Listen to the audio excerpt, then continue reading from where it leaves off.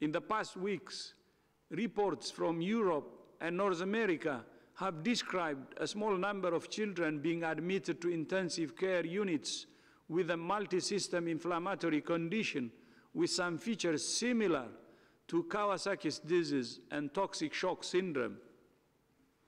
Initial reports hypothesize that this syndrome may be related to COVID-19.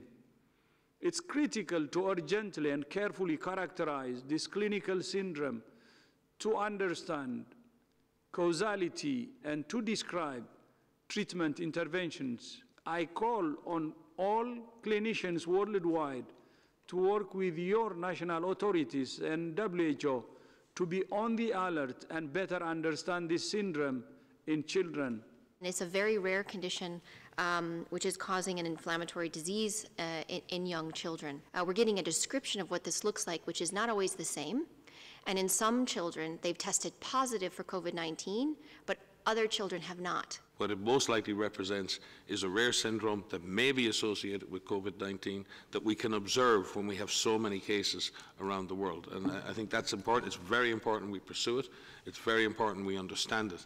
But it's also very important that parents and children understand that this is not reflecting a fundamental change in the way this virus infects children.